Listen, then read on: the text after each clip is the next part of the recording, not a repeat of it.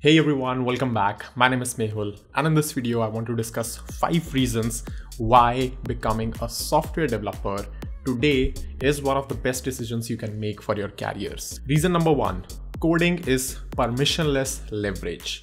That means once you learn to code, you can create a lot of leverage for yourself in the real world. What do I mean by that? That means let's say you are a great coder who learned from internet and who's does not has a lot of networks or not involved with a lot of communities. All you need to do in order to get leverage is you can build a great product or you can start applying for companies and you already have a lot of leverage compared to people who are incapable. Right? And the best part about coding is that you don't need somebody's permission to get that leverage. If you can do something and you approach the right people, if you approach the right companies, you will be respected and you will be rewarded a lot. Which brings me to my second point, that is, coding is highly paid at the moment. And this might not be true for some people. Some of you might be developers and still feel like you're underpaid. But for the most part, you would see at this point in time, coding, programming is one of the highest paid jobs in the world. If you take up any survey from Stack Overflow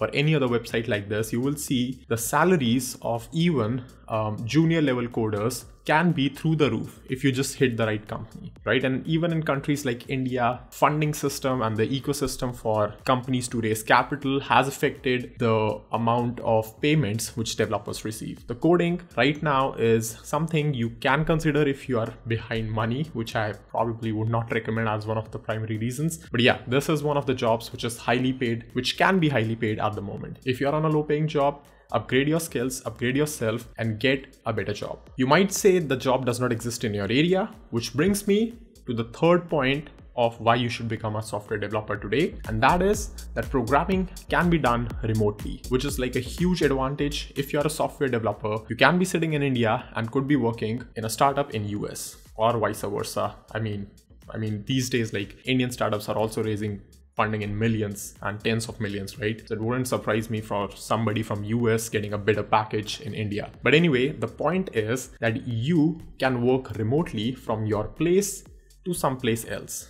This could be a remote job, which is a professional job, or this could very well be a freelance gig or any sort of mentorship or anything like that. So programming has enabled that. Internet has enabled that coders are not required now to relocate to the place where the actual company is. You can work remotely, and that means you can earn higher according to that country and spend lower according to your country. So that's pretty cool. Which brings me to point number 4, and that is you can become a coder for free. I mean, I did it. I learned to code for free from all these places. The part where it took me 8 years, that's a different thing, but this can be done. If you want to do it for free, you can do it. Internet has enabled that. So if you are from a place where you would rather want to trade your time with your money and you can afford that, then that is possible through the use of internet. And my 5th and final tip for people to just who are stuck on the fence whether they should code or not and helping them cross that fence is that you can be entrepreneurial, you can start companies, you can start products if you know how to code. That is kind of close to what we discussed in point 1, which is permissionless leverage. But this point is super important where you can even take example of me, right? I only knew how to code. I built codedamn. I built a small company which is running still at the moment. But yeah, I was only able to do this because I was able to show some proof of work by building a product through code. That's what I did. So you might very well be creating a SaaS product. You might create an application for mobile. You might create something which you're passionate about, some problem. So if you know how to code, if you're a software engineer, you can create that MVP. You can create that minimal product and help a couple of people see their responses, see what they have to say, iterate on that, and even get other people excited. Because if you have something which you're building and that is growing, then other people would want to join you. So this is super important. Coding gives you a lot of freedom in this world. At this point, it literally gives you a lot of freedom because you are free to choose between a lot of careers. You are free independent of finances. You don't have to worry about finances a lot if you know how to code and have a job. And in fact, if you're entrepreneurial, I think like a lot of great people have also said in our time, that is like code is the ultimate leverage. Try to learn to code.